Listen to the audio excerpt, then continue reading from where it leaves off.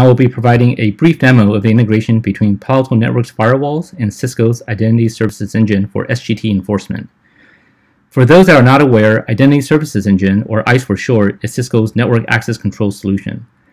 ISE has been a product offering under Cisco's portfolio since about 2011. However, there has been a renewed effort by Cisco to have customers adopt ISE as it plays a key component in Cisco's digital network architecture, or DNA for short. With DNA, it's about intent-based networking, pushing policies to the infrastructure based on business intent and with user and device context.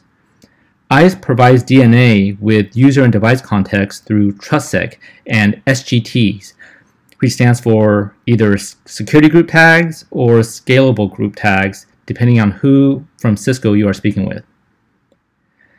When a user and/or device comes onto the network, ISE evaluates the user and device credentials, assigns it a tag value, and that tag value can be used to apply enforcement throughout the network. The main idea of SGT is to decouple policy creation from its traditional reliance on IP address subnets or VLANs. With SGTs, essentially a user and/or device can come onto the network from anywhere, over wired, wireless, or VPN, and as long as it's assigned the same security group tag, the same consistent policy can be applied everywhere throughout the network. It does not matter what IP address is assigned to the device or what VLAN it resides in. SGT is meant to simplify policy creation and enforcement because now policies can be built based on user and device context and no longer based on IP addresses. From an integration perspective, Palo Alto Networks Firewall can consume SGT to IP address mapping from ISE through Platform Exchange Grid, or PxGrid for short. So the same SGTs created and assigned by ISE can be shared and used as part of a rule set in PAN-OS. The SGTs are shared to the firewall through dynamic address groups, and the dynamic address groups can be used as either the source and/or the destination in a policy rule. For customers that have a Cisco-centric network and are moving towards DNA, ISE, and SGTs, Palo Alto firewalls can be a key enforcement point in the network based on these SGTs. This means customers can still leverage all of the additional threat-centric capabilities Palo Alto firewalls have to offer, such as App ID, threat, URL filtering, DNS security, Wildfire, etc. With PAN-OS 9.0, the Palo Alto firewall can now receive real-time DAG updates of SGT to IP address mapping from Cisco ISE. For this integration to take place, MineMeld and GridMeld are needed. MineMeld is a threat intelligence sharing platform that is either available as part of AutoFocus, or it is available for free as an open source application installed on Ubuntu. GridMeld is a Python application that runs on the MineMeld server, which will consume SGT to IP address information from ISE and leverage MineMeld to publish these IP indicators to the Palo Alto firewall as dynamic address groups. For this lab demo, here is the setup. I have a PA220 running PAN-OS 9.0.2-H4. I'm running Identity Services Engine 2.4 patch 8. MineMeld is running on Ubuntu 18.0.4, and the GridMeld version is 0.4.0. Here's a quick diagram showing the lab topology. There are 4 virtual machines installed on my hypervisor. 3 of the virtual machines belong to the data center VLAN in VLAN 10 in the subnet of 172.16.10.0/24, and I have one workstation that is in the workstation VLAN 11 at 10.0.11.0. The 3 servers in the data center comprised of ISE 2.4, MineMeld running the GridMeld application, and a Microsoft Active Directory domain controller running DHCP DNS services, as well as acting as a web server. I have a USB pass-through that allows the NIC on the virtual machine to be extended to the physical switch port. That way, wired 802.1x configuration can be applied to that switch port based on the user logging in. For this environment, the PA220 is acting as the first hop gateway for both VLAN 10 and VLAN 11. So all traffic is going through the Palo Alto firewall, whether it's from the workstation going out to the internet or from the workstation going in and out of the data center. For this demo, I will be logging into the Windows 7 machine using credentials belonging to different Active Directory users, and these users will be assigned a different tag value, and we can see how the tag allows for the Palo Alto Firewall to apply enforcement based on whether the traffic is allowed or denied.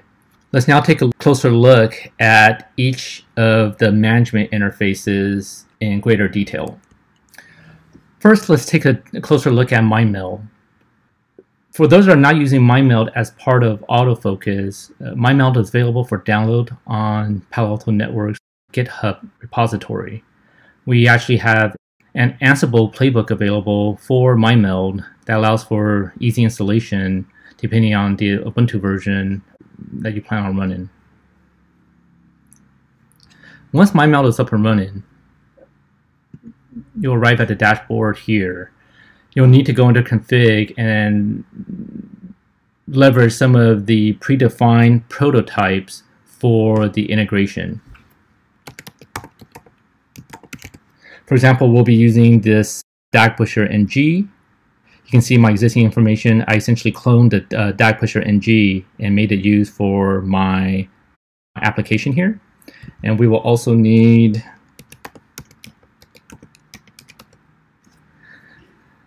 the stdlib.localDB prototype as well. Once these two prototypes have been cloned, essentially you'll connect the output node to the input node. So if we go to the node settings, you can see here is my input node, and here is my DAG pusher SGT output node. Notice here 642. If I go here, the input is 642 here. The output node does need to be configured to be able to access the Palo Alto Firewall via API. So here are the credentials for my Palo Alto Firewall. With regards to GridMeld, GridMeld is installed on the Ubuntu server using pip, and you would essentially just modify the parameters for GridMeld to reflect the customer's unique ISE environment. With regards to GridMeld, there is an administrator guide available also on Palo Alto Network's GitHub site, which provides you with detailed instructions with regards to the MineMeld configuration, as well as the GridMeld parameters and configuration. Special thanks to Kevin Steves of Palo Alto Networks, who not only authored this guide here, but is also the creator of the GridMeld Python application. We can take a closer look at Identity Services Engine here.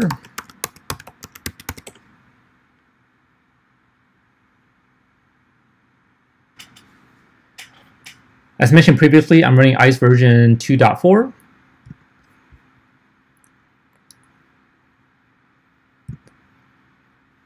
You can see under patch management here, I am running patch 8 within this 2.4 version.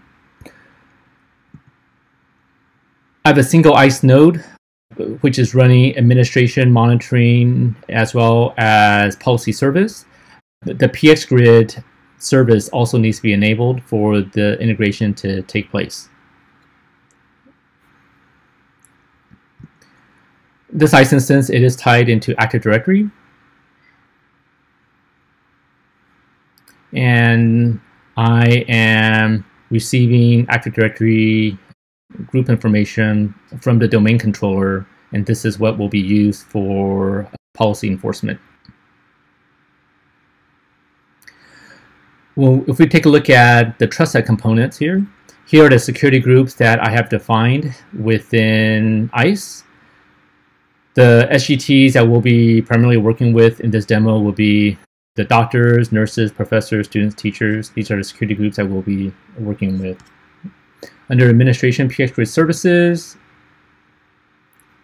we can see these are the subscribers to PxGrid. Here I have grid tests. So this is grid test is defined within GridMeld. And so this is how GridMeld is receiving the SGT to IP address mapping from ISE when users come onto the network. Under policy sets, This demo, I'll be primarily focused on the wired.1x. So we can take a look at some of my authorization policies here.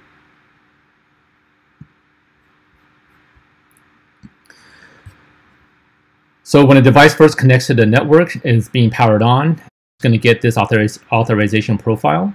At this point, when the user receives the Windows logon prompt, at that point in time, the device should only need access to the domain controller, and there's no security group tag assigned at that point in time. Once a user authenticates to the network, whether they're using credentials that show that they're part of the doctors group or nurses group, professors, teachers, they're going to be assigned a particular tag value here. On the Palo Alto Firewall, here on the dashboard, you can see my PA220. This is the software version that is running. If we go to the Networks tab, we can see that I have two sub interfaces configured under Ethernet 1/8. One's for VLAN 10 and one is for VLAN 11. Like I mentioned before, the Palo Alto Firewall is acting as the first hop gateway for each of these VLANs. And so whether traffic is going from the workstations outbound to the internet or from the workstation coming into the data center, it will pass through the Palo Alto for policy enforcement. Under objects and address groups, this is where we see the security group tags that are learned from Cisco ISE. For example, if I come to add here and change the type to dynamic, we can see here are the SGTs that the firewall has learned about from ISE: doctors, nurses, professors, students, teachers. If we take a look at the policy section, let me just filter this down a little bit so it's a little bit easier to read.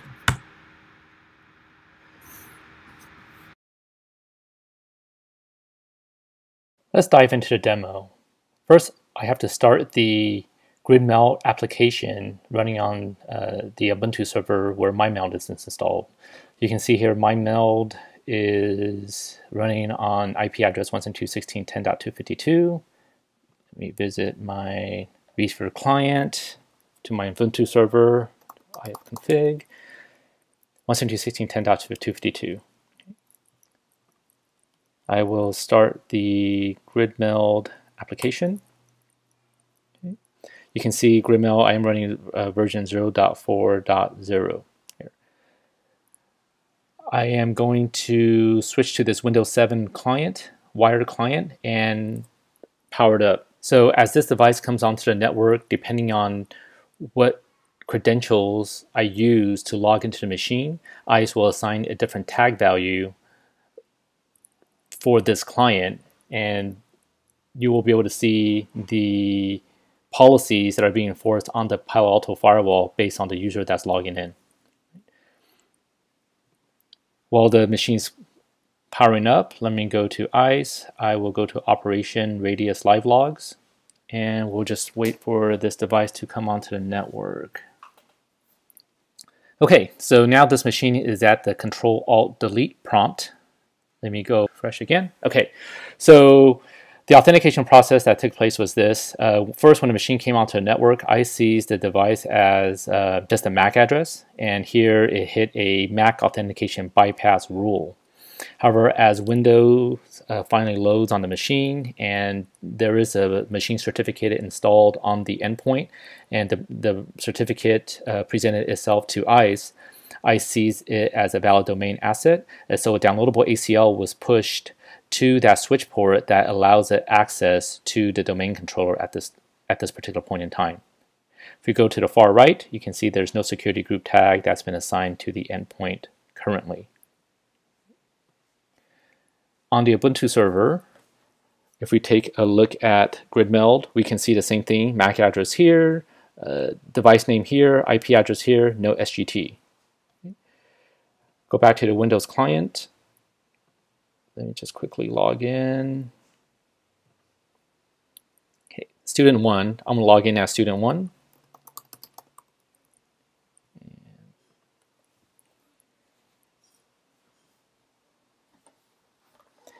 Okay, So student 1 has logged in successfully to this endpoint. If you go back to ISE, let me just hit refresh. We can see that student 1, it presented valid credentials to ISE.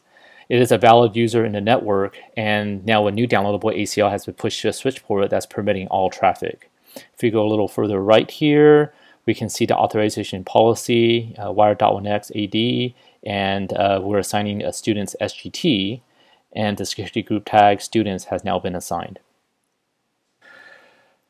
On the Ubuntu server, we can see here that student 1 has logged into the machine. It's assigned a student's SGT, and 10.0.11.100 has been associated with the student's SGT.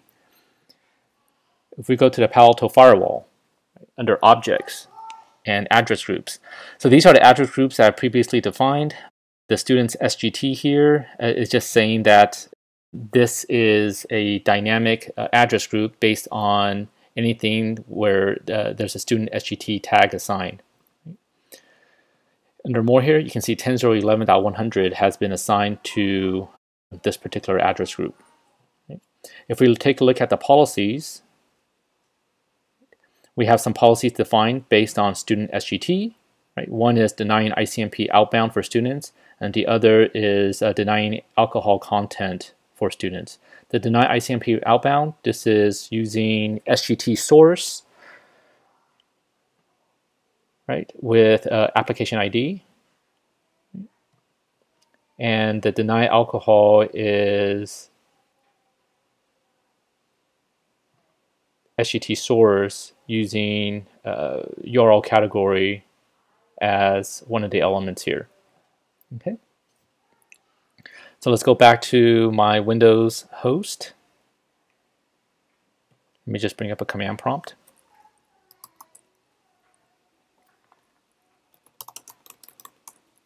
See, 4.2.2.2 is denied outbound. If we go back to the monitor tab here, and let me just do that and maybe an action of deny. Filter it down a little bit so it's easier to see. Okay, you can see deny ICMP outbound for students is in effect. Right. Let me launch a web browser here.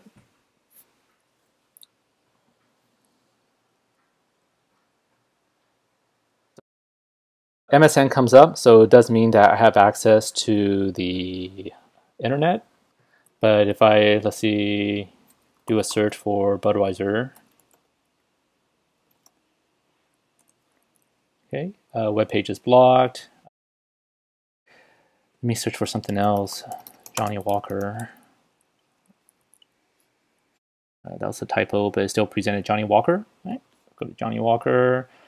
This is the HTTPS site, and so user response page is not being displayed because I don't have SSL decrypt enabled. However, if we go to the monitor section, and let me just change the action to reset both,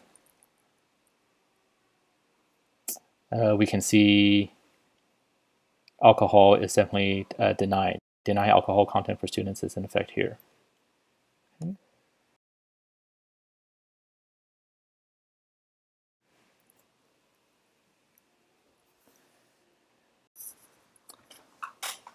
Now we will log into this machine as a different user. I will log into the machine as a member of the professor's Active Directory user group.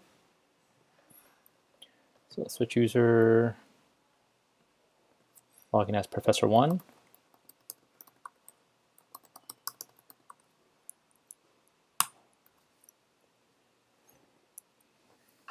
Okay, you can see Professor 1 has logged into the network. Let's return to ISE, hit refresh here. You can see what happened. Originally student 1 was logged in.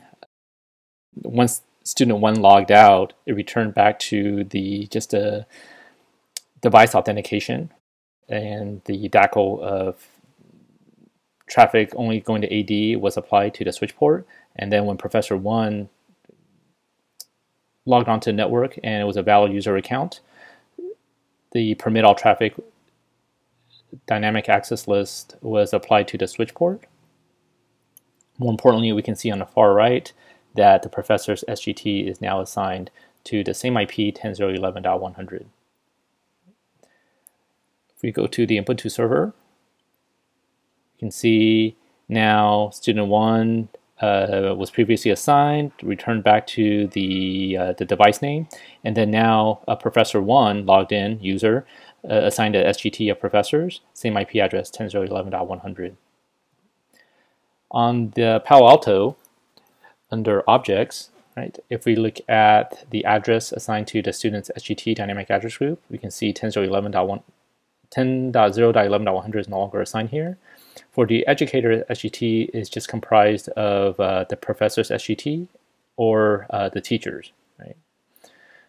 And we can see here that 10.0.11.100 has now been assigned to this educator's SGT. If we look at the policies,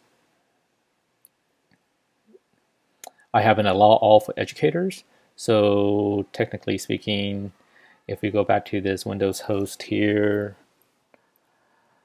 let me bring up just a command prompt. I can ping outbound, no issues. And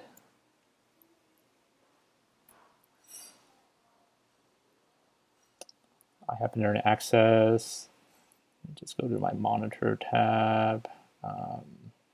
I changed the rule previously to allow all for educators. You can see this is essentially what's in effect, right? And so if I was to do a search for Johnny Walker, for example, home of Johnny Walker whiskey,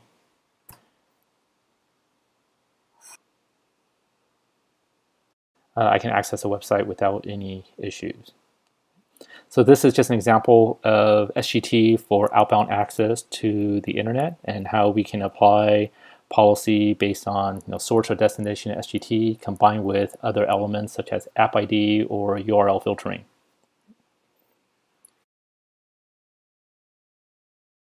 Now another use case we'll look at here is for SGT enforcement for accessing resources in the data center. For this, let me log off of here.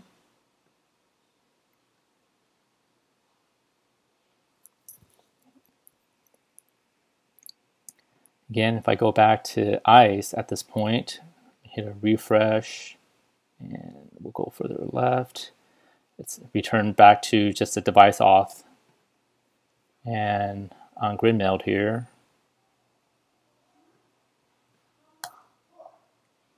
you can see I'm here, again, device auth, just a device name, no SGT assigned at this time. So now I'm going to log in as a member of a doctor's group to the same workstation, and this will demonstrate SGT enforcement for accessing resources in the local data center. If we go to ISE, hit refresh here, we can see that Dr. 1 was able to log in the network without any issues, permit traffic all to the doctor because a valid user on the network, same IP address 10.0.11.100, but now the doctor's SGT has been assigned. If we go to Ubuntu GridMeld, we can see that Dr. 1 is now assigned to the network. Dr. 1 has logged into the network, it's assigned to doctor's SGT, and the IP address is the same, 10.0.11.100. We go to the Palo Alto Firewall under Objects. You can see 10.0.11.100 is no longer associated with the educator's dynamic address group, but now it's part of doctors, 10.0.11.100. And the doctor's SGT is just made up of matching the SGT underscore doctors here. Based on my policy, I have a all for doctors. Notice that the source zone is workstations with doctors SGT. The destination zone is to the data center or outbound to the internet, untrust L3, allow all. So If I go to the endpoint here, just open up a web browser.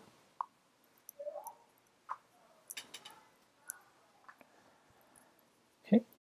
Again, I have internet access because Doctor allow all, but this time I actually want to show that I can access resources in the data center. So I'll be going to records.demo.local, http records.demo.local. And you can see I can access, this is just something I put together on Windows IIS showing that it has access to medical records on within the local data center.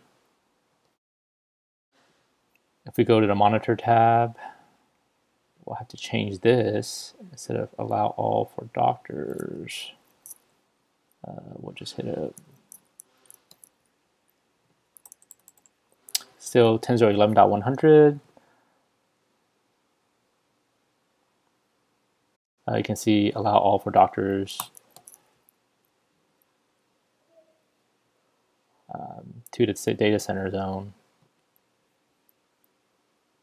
right, is allowed.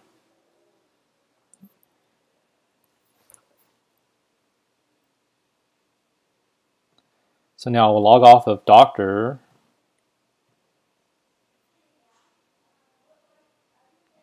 And now I will log into this host as a nurse. So perhaps in an environment we do not want nurse to have access to patient records, only doctors.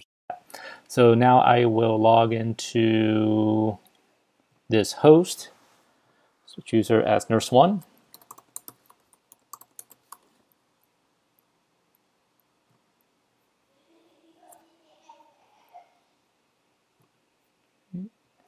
We're looking at Identity Services Engine. Hit refresh again. Notice that nurse is now logged in. SGT of nurse has been assigned on GridMeld. Right. 10.0.11.100 is now associated with the nurse SGT. Go back to PA220 under objects. Right, 10.0.11.100 is no longer assigned here, but it's now assigned as part of the nurses SGT. And nurses SGT is just made up of nurses. Okay. So if we go to policies here, I have a policy stating that I'm denying nurses or students to medical records. Again, this is either nurse SGT or students SGT going to the data center to my particular server here, and service HTTP. So let's go back to my host.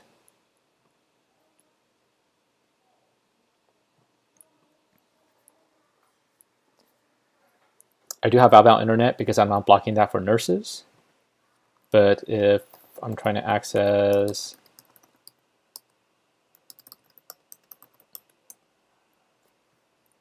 you can see cannot display page here. Let me go back to the monitor tab.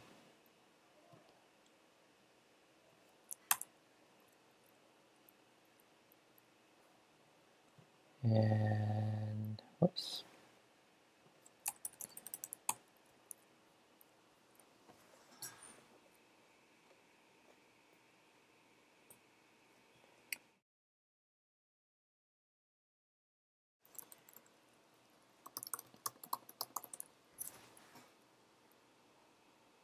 There we go.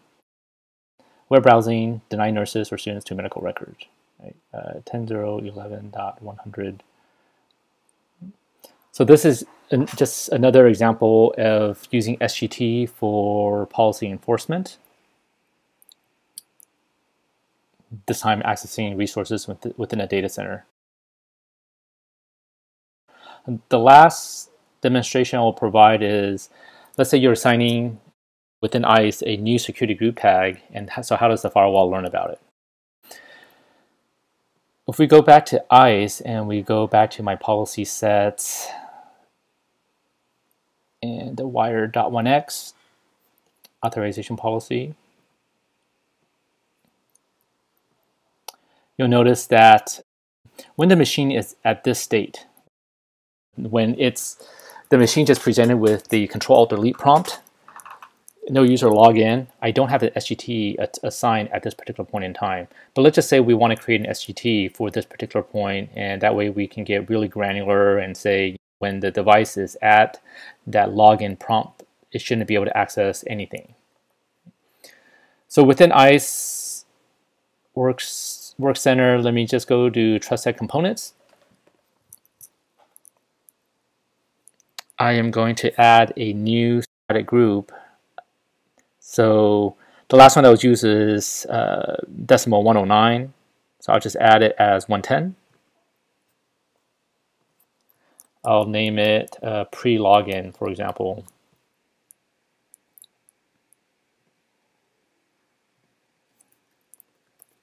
Okay.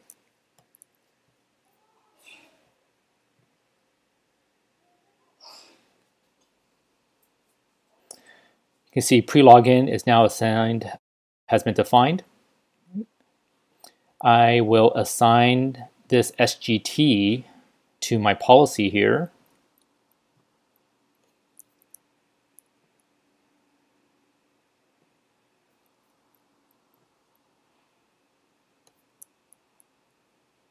So when a machine returns to this state, I'm going to assign an SGT here.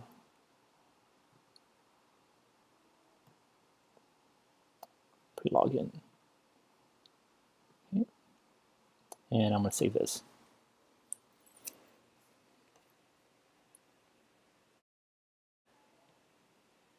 On the PA220, if I go back to Objects, Address Groups, let me just add a new address group, change it to Dynamic. Notice that I haven't learned about that tag yet because that tag hasn't been used by ISE at this time.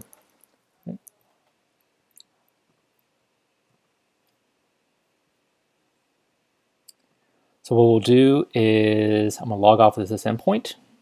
As soon as I log off, I should be at the Control-Alt-Delete prompt. Let's go back to ISE, Operation Radius Live Logs. Right.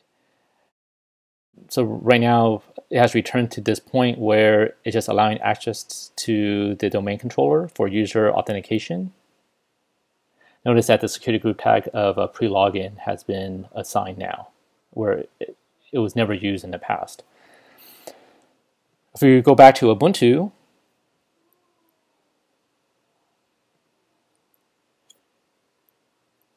we can see pre-login, SGT is now assigned, and just based on the device name, pre-login, and it's associated with 10.0.11.100. Right? So on the Palo Alto Firewall now, if I go to Objects and I go to Add and Dynamic, right?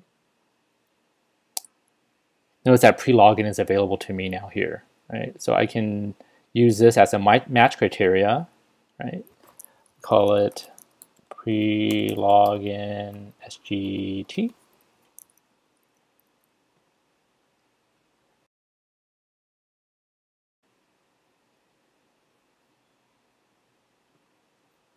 So under a policy, you can see now pre-login is available for me to use as either the source or the destination. I hope this demo has been helpful in showcasing the integration between Palo Alto Firewall and Identity Services Engine with SGT Enforcement. And I thank you for watching. Have a nice day.